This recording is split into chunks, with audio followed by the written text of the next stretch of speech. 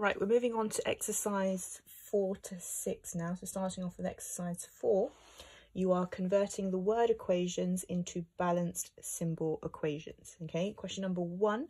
Zinc metal reacts with copper 2 sulfate solution to produce solid copper metal and zinc sulfate solution. So I'm going to do this first one as an example, and then let you guys do the others by yourself. So it says zinc metal reacts with copper 2 sulfate solution. Okay, so zinc, the symbol is Zn. Okay, it says it's zinc metal, so it's solid. So let's try putting state symbols in as well now. So zinc metal reacts with copper 2 sulfate solution. So if I just do this down here, copper 2 means it's got a 2 plus charge. Sulfate is SO4 2 minus. And therefore the formula for copper sulfate is CuSO4, like that. Okay, and they've told you it's a solution. If it's a solution, it means it's dissolved in water. So therefore the state symbol is aqueous. This then produces solid copper metal.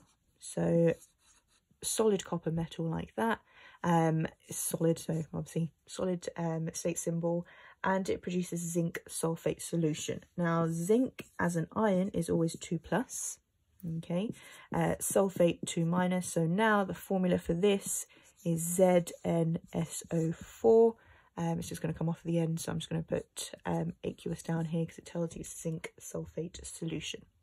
And then you just check if it is balanced. You've got, obviously if you want to write it out, zinc, copper, sulfur and oxygen on both sides. Wrong one.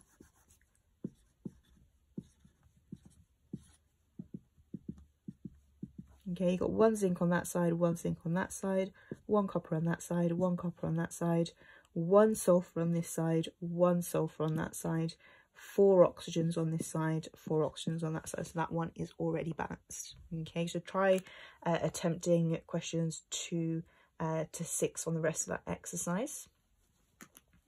I'm going to move on to exercise number 5. So in this one, you are doing the calculation of molar mass of compounds. Okay, so I just want to cover what we mean by molar mass.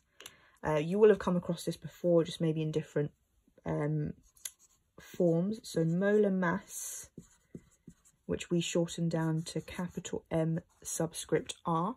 Okay, you might have come across this as relative formula mass. Okay, so relative formula mass is where you might have come across it. They both mean the same thing. Okay, all you do is you look at the compound. So question number 1 is H2O, and it's essentially the sum of the atomic masses.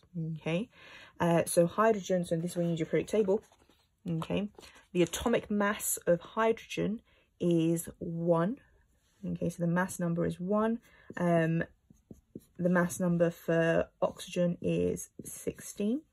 Okay, so for water, you've got 2 hydrogens, so you do 2 times 1, and you've got 1 oxygen, so you just do 16, so that's 2, and you just do 16 for that, and therefore the molar mass, or the relative formula mass for water, is just 18. Okay, I'll do another example of that. So calculating the molar mass, or the relative formula mass of, let's go for question number 3. So that's ammonia, NH3. Okay, so you've got hydrogen, which has a mass of 1, and nitrogen, which has a mass of 14. Okay, so now all you do is nitrogen is just one of those, so it's 14 plus 3 lots of hydrogen, so that's 3 times 1, so it's 14 plus 3, which is 17.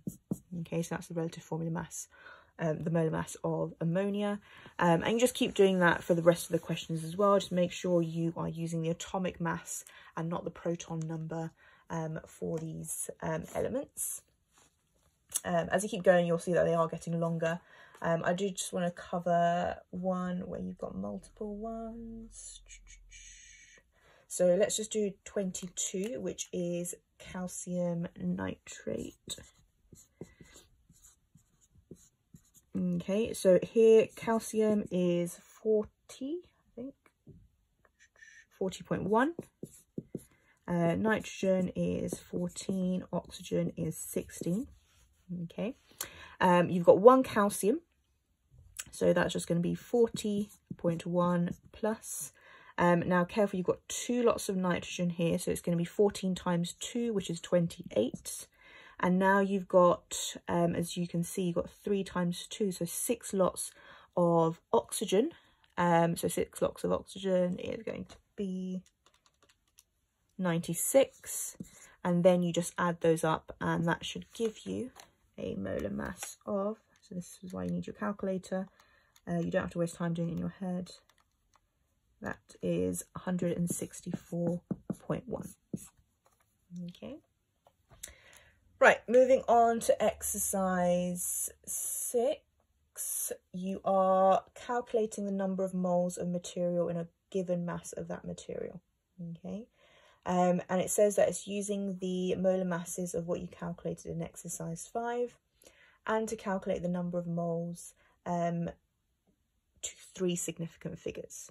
Okay, now in order to do this, you need to know an equation, which you should have done back at high school. If you haven't, I'll cover it now. So moles equals mass over the molar mass. Okay, mass being in grams, moles, the units is just moles, and molar mass is technically without units. Okay, so I'm also just going to put this into a triangle form. So you've got mass at the top, moles times mR at the bottom. Okay, I'm just going to keep that there. We're going to use that for this exercise. So I'll just do question number 1. So 9 grams of H2O, so calculate the number of moles in 9 grams of H2O. So 9 grams is the mass, so make sure your mass is always in grams. So you do 9 divided by the molar mass, and that's going to give us the moles. Okay, so 9 divided by the molar mass of water, which is 18. Okay, so 9 divided by 18, you should get 0.5 moles. Okay, so remember we write moles, M-O-L, as the unit for moles. Okay, and all you do is you apply this equation, mass over mR, to get you the moles for each of these substances. As I said, make sure that everything is in grams, which I think all of these are, so you're okay.